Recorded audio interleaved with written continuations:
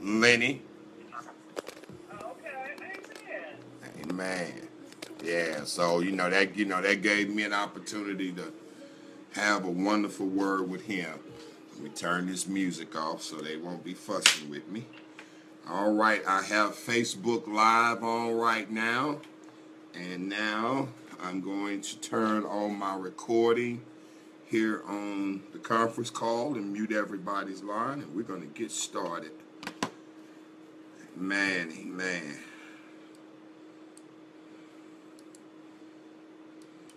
This call is being recorded. All right. Let's see, get my camera right. On Facebook. Facebook is live. I hope I look nice enough on Facebook. I got to primp a little bit since I'm looking at myself. Amen, amen. Welcome, everybody. Welcome, welcome, welcome. Happy New Year. Oh, glory, hallelujah. Happy New Year. Welcome to the first Sunday school lesson edition of the Guiding Light Ministry International Prayer and Bible Study Conference Call in the brand new year 2017. Glory, hallelujah. Thank you, Lord. We're in the new year. Hallelujah. And we're going to start this year off with a wonderful and glorious Sunday school lesson coming from Psalms 33. Psalms 33.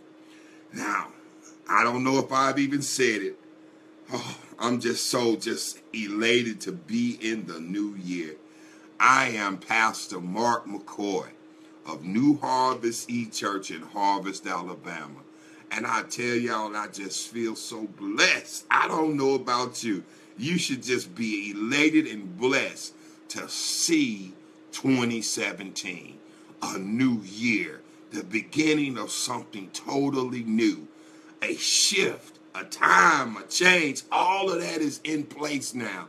And you have 365 more days to write your story and let his story become your story. Oh, hallelujah. Let's go to the Lord in prayer.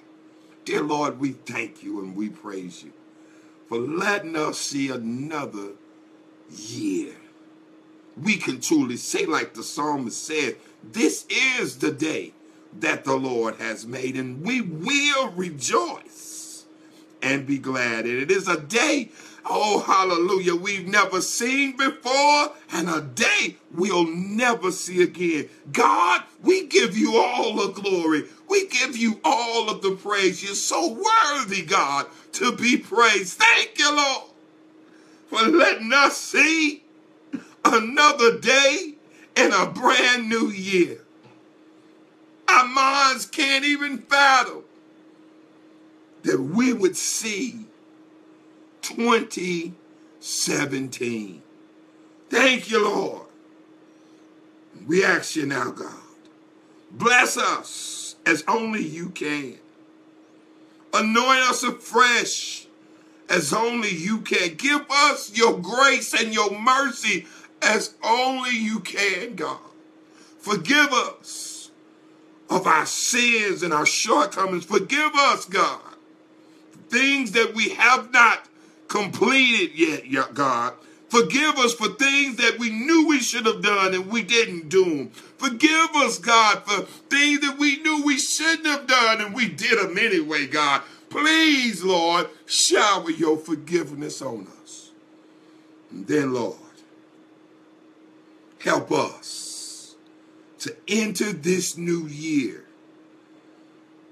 knowing that you have forgiven us and that we ought to forgive ourselves.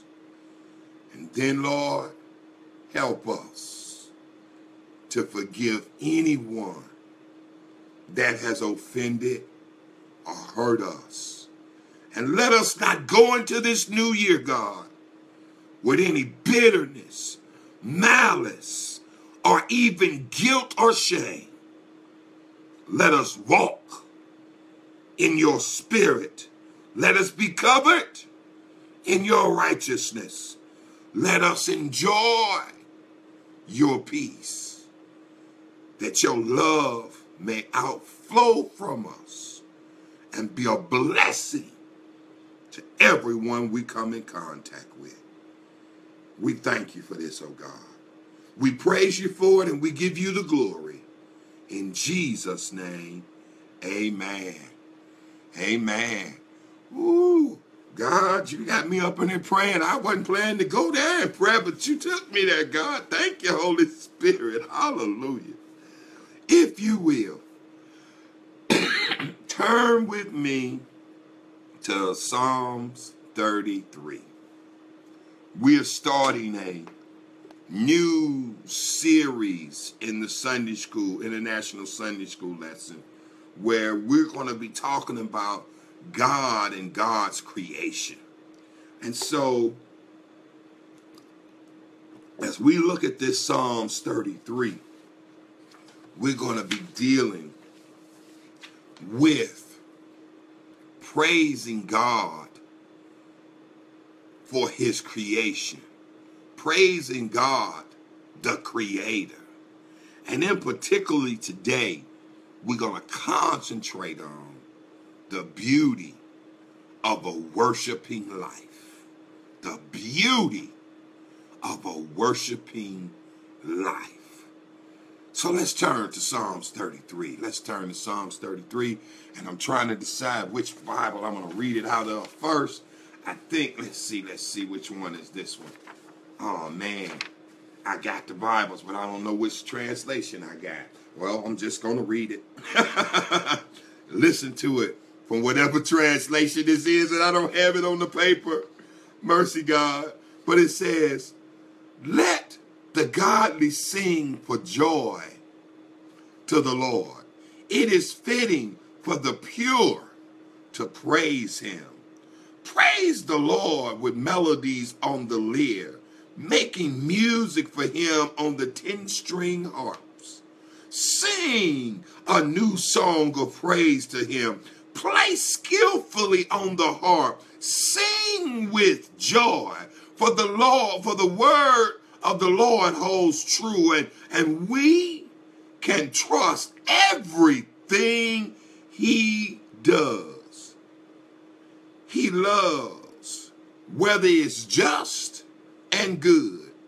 The unfailing love of the Lord fills the earth. The Lord merely spoke, and the heavens were created. He breathed the word, and all the stars were born. He assigned the sea its boundaries and locked the ocean in vast reserves. Let the whole world fear the Lord, and let everyone stand in awe of him. For when he spoke, the world began. It appeared at his command. Oh, glory, hallelujah. We have to learn to worship the Lord. Oh, hallelujah. We have to understand that the worshiping and praising of the Lord is such an awesome and mysterious thing that it brings a supernatural element into our lives when we worship and when we praise God, when we recognize and realize who he is and give him all of the praise, give him all of the glory that is due him when we worship him. Oh, hallelujah. When we worship him, a simple definition of worship is to praise and honor God for who he is and all that he has done. When we give him that praise, when we give him that honor, the songwriter says, because of who you are, just because of who you are, God, I'll give you glory. Because of who you are, God, I'll give you praise. We have to learn to give God praise because of who you are. Rick Warren, in the purpose-driven life, he says, our whole purpose for living is to worship the Lord. Worshiping him should be our number one priority. Many people think that working for God is the most important thing. But God says, okay, you can work for me all you want. But what I really want you to do is worship me. And when you worship me, the work that you do for me becomes so much easier, so less burdensome. You know, that's what he does. Say, come unto me, all ye that labor and heavy laden, and take upon my yoke, and I'll give you rest. I could hear Martha and Mary. Martha coming to Jesus complaining that Mary is not helping her in the kitchen because Martha is working so hard to serve the Lord, and she's complaining, and Mary's sitting there worshiping at the Lord's feet while Lazarus is just sitting over there being a witness. Because God had raised him. Jesus had raised him from the dead. And here, when Martha complained about Mary, Jesus told her that she's doing the important thing, because Mary was worshiping the Lord. We got to get to the point where we understand how important it is for us to worship the Lord. And so, as we look at this text this morning, the key verse is verse 6. He says, in verse 6, he says, by the word of the Lord were the heavens made, and all the host of them by the breath of his mouth. God spoke a word. That's that divine exclamation. He declares a thing, and there is. He says, let there be. And once he speaks it, there is. And we need to understand that same power that God has to speak a thing into existence, he's given us that power. But we have to speak that power and use that power in faith, in love, and in the spirit. We just can't make our stuff up. We have to speak it according to God's word. Speak those things that are not as though they are. That's what we are supposed to do. And so the key concept that we want to grab from this lesson is that God is worthy of praise and worship because he is the creator of the world. He spoke this thing. And when we look at this text as children, I like to give a simple breakdown for the children. God created the world by his spoken word. 2, we should rejoice in God and praise him because of who he is. And 3, God is awesome. And he deserves our praise and our worship. He's awesome. He's just awesome. And he deserves all our praise and all our worship. Well, the first point I want to pull out this morning is that I got two different outlines I deal with in my head. The first one says a call to worship. And that call to worship deals with verses 1 through 4. And then the other point that I have is worshiping God. Worship God because of his works, his word, his works, and his worthiness. So that's one approach that I might be dealing with as I'm talking about this. But then I got some other stuff. I just want to worship him. I want us to worship in the beauty of his holiness and understand the beauty of being a worshiper. There's a beauty in being a worshiper. And most folks don't understand the concept of being a worshiper, because when we think about being a worshiper, we think about us being at church, in corporate worship, raising our hands, clapping our hands, shouting glory, hallelujah, singing praises unto God. We think of a worshiper as being someone who's a worship leader in a corporate setting.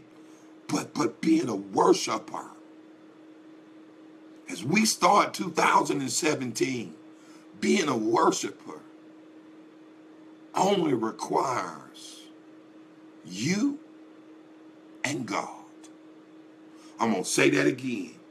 Being a worshiper only requires you and God. You being the worshiper and God being the one that you worship. And when you learn to worship God all by yourself, you don't need nobody else to sing. You don't need nobody else to be with you. You can go into worship anywhere and everywhere you at, because the presence of God is everywhere. I know I just helped somebody right now, because you've been waiting to get to church service. You've been waiting to get to corporate worship to worship God. Baby, you don't have to wait for nobody else to worship God. You can worship him yourself. You can call on his name. You can tell how good he's been to you. You can praise him for who he is and what he's done all by yourself. You can say glory, hallelujah. Thank you, Lord, for being God and being God all by yourself. Thank you, God, that you woke me up this morning. Praise your holy name, that you clothed me in my right mind, gave me a reasonable portion of health and strength. Lord, I praise you. Oh, hallelujah. I don't need nobody else. And I surely ain't going to let no rocks cry out for me. I'm going to give him all the praise, honor, and glory myself. Somebody on Facebook ought to be saying, amen, thank you, Jesus, hallelujah. Oh, because when you realize that worship is just not corporate, but it's personal. And so there's this man named Brother Lawrence. He was a monk, and Brother Lawrence learned to practice the presence of God. And he learned how to worship God and worship God all day long, because this is from some of the ways that our passage did that basically summarizes how this 17th century monk named Brother Lawrence practiced the presence of God. He says that he has always been governed by love, without selfish views, and that having resolved to make the love of God the end of all his actions, he has found reasons to be well satisfied with his methods, that he was pleased when he could take up a straw from the ground for the love of God. a straw from the ground, he says, picking it up for the love of God, seeking him only and nothing else, and not even his gifts, that in order to form a habit of conversing with God continually and referring all we do to him, we must at first apply to him with some diligence, but that after a little care, we should find his love inwardly exciting us to it without any difficulty.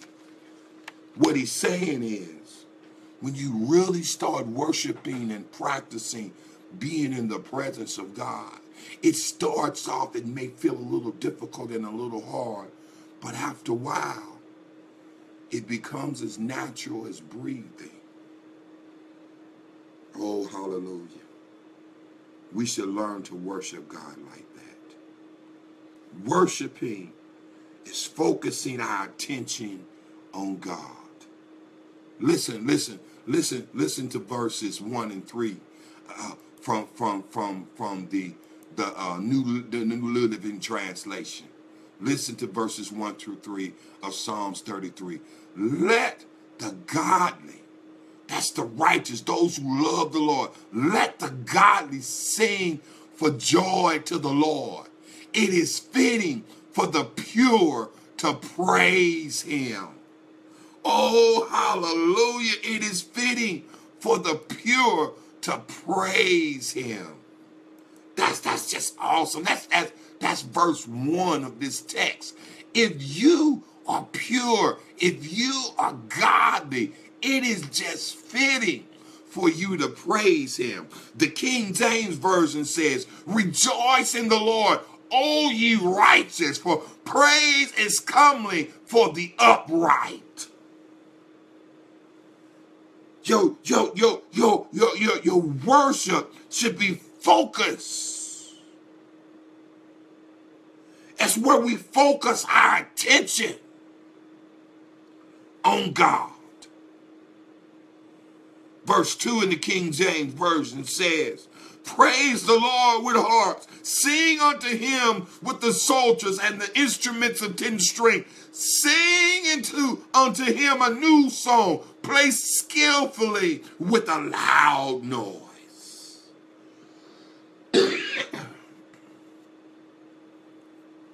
The New Living Translation says, praise the Lord with melodies on the lyre. Make music to him on the 10-string harp. Sing a new song of praise to him. Playing skillfully on the harp and singing with joy. Last year we were dealing with a message on the Friday Night Lights program, and Pastor Helen loved Biz Marquis, and she talked about his song, Friend, and he has a part in the song where he says, oh baby, you're all that I need. You more than just a friend. You more than just a friend. And so I grabbed a hold of that song by Biz Marquis, and a praise came over me about God. And so I sung that same song. Oh, Jesus, you got what I need. You're more than just a friend.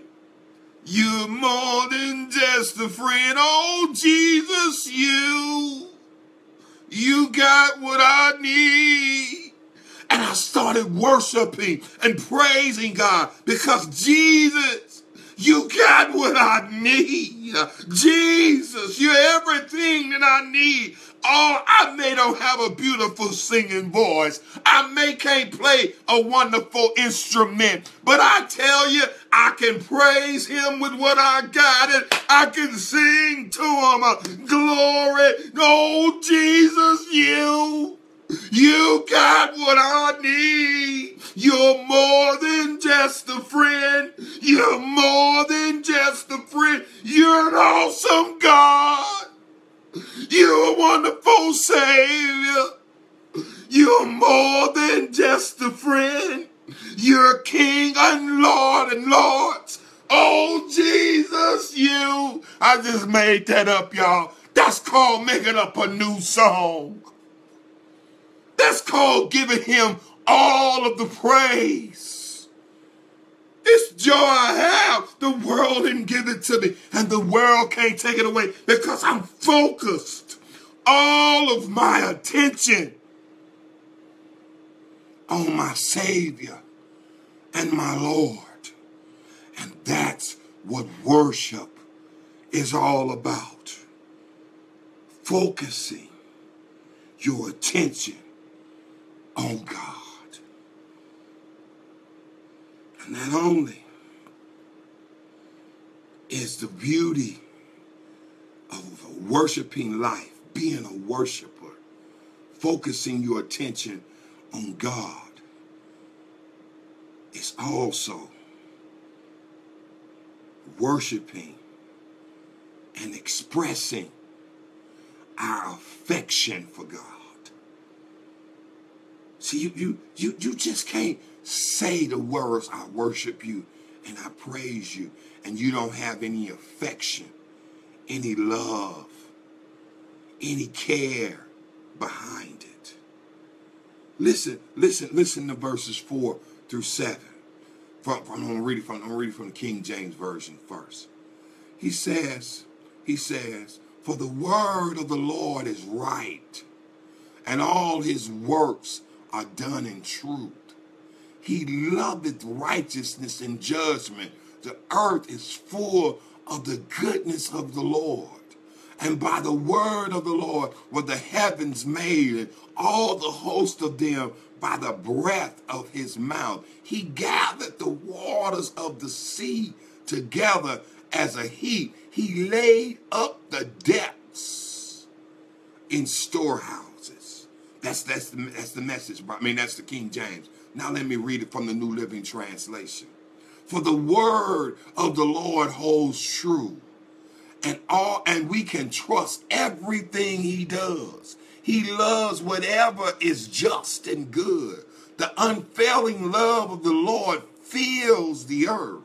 The Lord merely spoke, and the heavens were created. He breathed the word, and all the stars were born. He assigned the seas its boundaries and locked the ocean in vast reserves. I love certain singers. I am a Marvin Gaye lover. I love me some Marvin Gaye. I can listen to Marvin Gaye all day. I love Frankie Beverly and Mays, and I can listen to their music all day long. Then you got to excuse me. I'm talking about what I love. Now, some of y'all say, but them are not gospel singers. I said, no, don't tell me what they're not. I'm telling you what I love. I love me some Earth, Wind, and Fire. Oh man, I listen to me some Earth, Wind, and Fire. Okay, but now you say, but those are secular people. I say, you just keep thinking that. You just keep going there, because when I listen to their songs, and I could just rattle off songs that they used to sing that bless my heart, that gave me a closer walk with God, because I could hear their love and their worship for God even in their secular music. That's why when I sometimes listen to the modern day gospel, I be sitting there going, wait a minute, baby, who you singing about? That ain't the God I know. You just up there making a bunch of noise like a sounding brass and a tinkling cymbal. But you ain't leading nobody to worshiping and praising God, because you are not praising his unfailing love. You're not praising the quality that is so important about God. that he's holy, holy, holy, and worthy to be praised. When you start giving people praise, what are you doing? You're looking for their character, their greatness, their wonderfulness, and you can give them praise because of that. And when you really love somebody and they love you back, and I want you to hear me, Jesus loved you first. You didn't choose him. He chose you. And I don't know about you. When I realized that Jesus chose me, my love for him just goes overwhelming. And I start thinking about, why do I love Jesus? And then I have to sing them songs. Oh, how I love Jesus. Oh, how I love Jesus. Oh, how I love Jesus. Because he first loved me. Yes. When you start thinking about that, you start worshiping him and expressing your affection for God. That's the beauty of being a worshiper. And you got to hear what I'm saying to you. I didn't say I was up in church. I didn't say I was up in some big cathedral. I don't have to be in some cathedral with all the crosses and the beautiful paintings and all of that to worship God. I can be on my back porch. I could be in my bathroom. I could be in my shower. I could be at my desk at work. I could be in my car.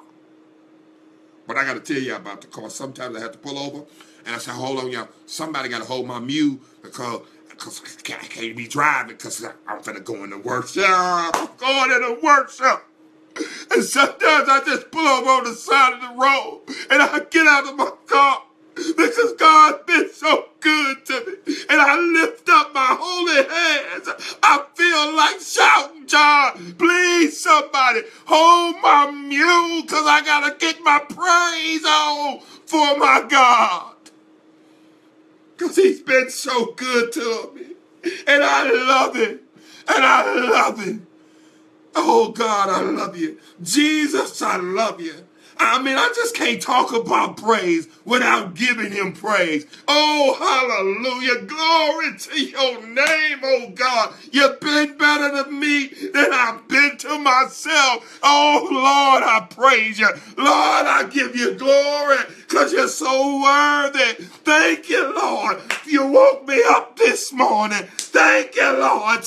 Clothed me in my right mind. You gave me a reasonable portion of health and strength. Lord, I praise you. You're worthy, God. Worthy is the Lamb that was slain from the foundation of the world. Worthy, worthy. Because you're holy, holy, holy, oh God. And I praise you. And I give you glory. Thank you for loving me when I was unlovable. Thank you, God, for dying for me when I was deep in my sin. Thank you, God, for forgiving me of all of my sins and shortcomings. Thank you, Lord, for saving my soul and making me whole. Thank you, God. Thank you. Thank you. Sometimes you just gotta worship him. Worshipers know how to worship him in the beauty of his holiness, in the glory and honor that is due him, because he just spoke everything into existence. And when he spoke that word, his word becomes truth, because he's not like man. He cannot lie. And his very words put creation in place. And when he breathed the word, He put the stars in the sky. And when he breathed his ruach, his spirit, into man, we became a living creation. Oh, my brothers and my sisters, as God breathed on you, have you learned, like the woman at the well, that we must worship him and worship him in spirit and in truth? Don't let nobody ever tell you it don't take all that to worship the Lord. It takes all of that and more. He's worthy. He's King of Kings. He's Lord of Lords.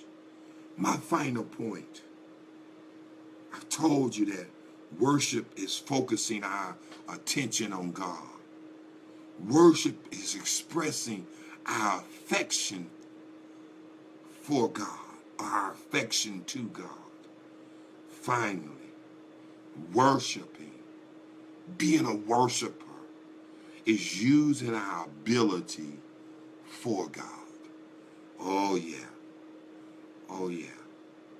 Worshiping is using our ability for God.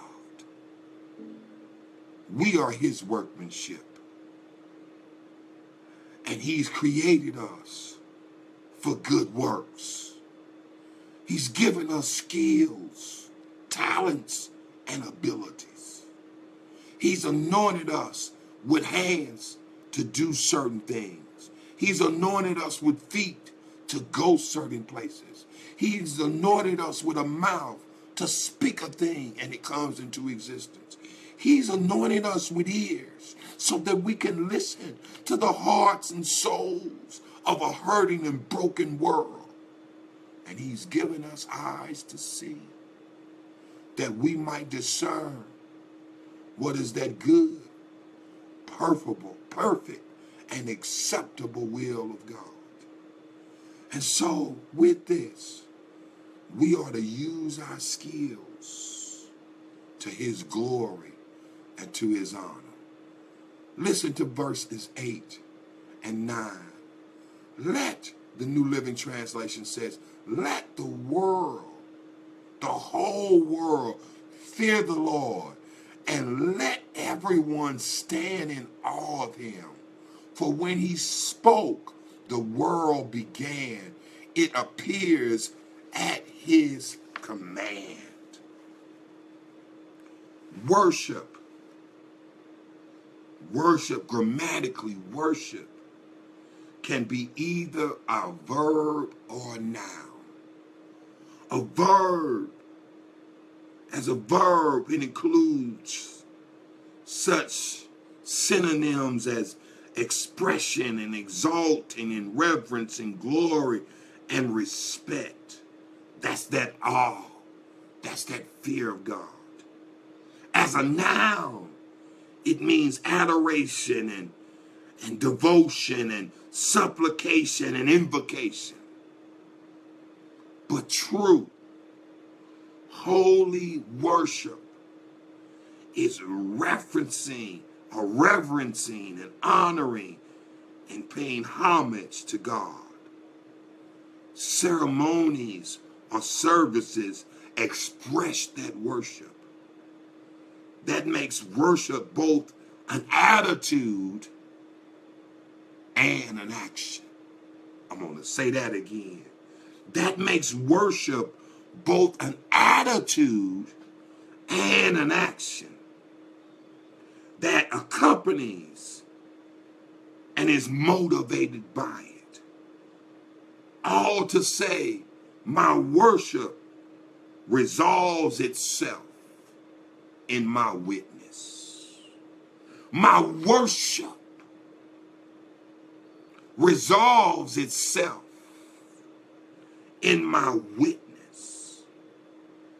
The offspring of my worship and my praise for God should come out in my attitude towards him and towards his people and how I serve them.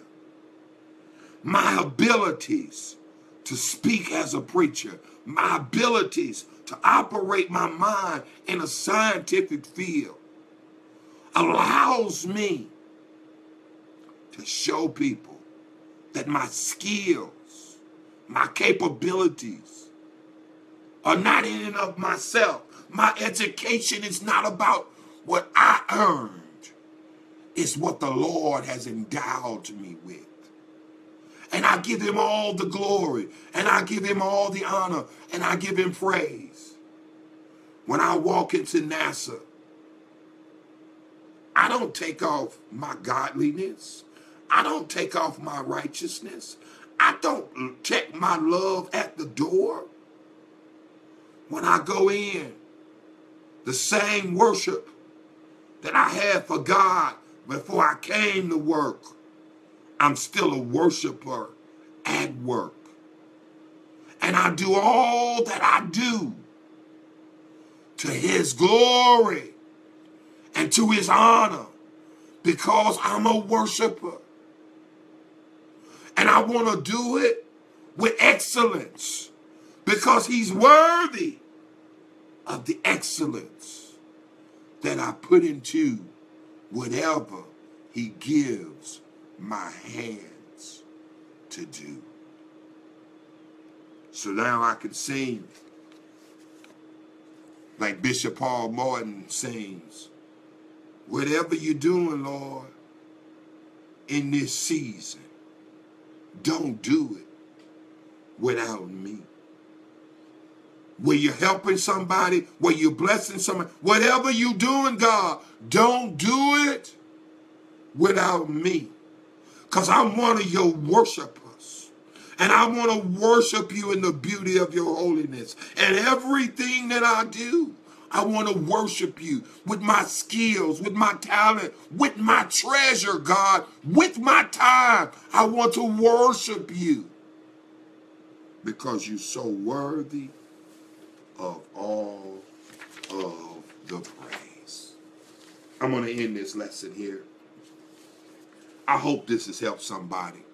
I hope you've been blessed today, that you can think about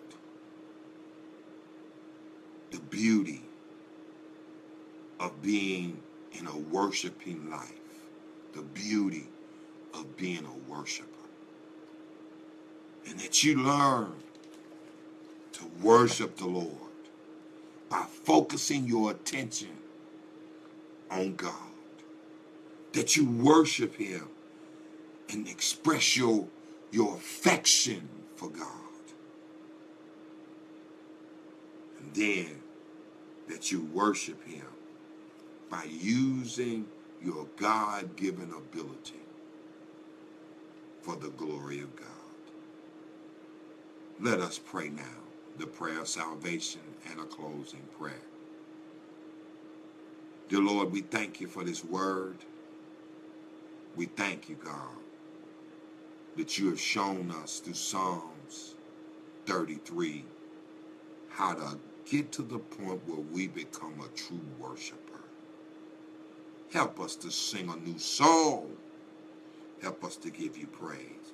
Help us to show you how much we love you, recognizing that you loved us first. Thank you, Lord, for allowing us to have an attitude of gratitude. Thank you, God, for helping us focus our attention on you, expressing, God, our affection for you, and then, Lord, helping us to use our ability to your glory and your honor. It is in Jesus' name we pray. We thank you. Now, Lord, we pray the prayer of salvation. We come right now for those that might be listening, Lord, that don't know you in the pardon of their sins, that they might know you for themselves and become a true worshiper. Let us pray. Dear Father God, we confess Jesus Christ and believe in our heart that he died on the cross for our sins and that you raised him from the dead. Lord, please forgive us of all of our sins. Please, Lord, send Jesus. We invite you, Jesus, to come into our hearts. Now, Lord, we thank you. Send your Holy Spirit to help us live the life you want us to live. Thank you, Lord, for saving our souls. Thank you, Lord, for making us whole. In Jesus' name, amen. On Facebook, we're going to get off the line, and we'll be over in overtime on the conference call. If you want to join us in the conference call, you're more than welcome to come on the conference call and join in with us. The conference call number is 910-218-0531,